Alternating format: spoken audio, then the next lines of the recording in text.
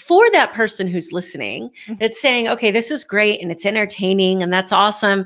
I'm not a musician. I don't like why do I care about voice? Like, why should the common business owner or common entrepreneur, if that's even a thing, care about voice and how to use it properly? Well, there are two aspects to this. Using your own voice in a powerful way will get your point across much more accurately and clearly, and you will find that better business deals happen because you know what you're saying and you know how to say it. But beyond that, if it's not you that's doing the voice for your company, then the person that is should be representing your company in audible format.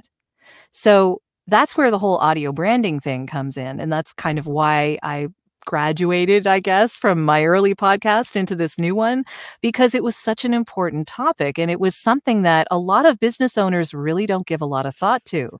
So just at its very basic level, if you're a jewelry store, you shouldn't have 80s hairband on your music on your on hold. Like, that shouldn't be a thing. You need to relate the music that you would have playing in your brick and mortar store and have it on your on hold. And the voice that you have speaking on your on hold should also reflect who your company is.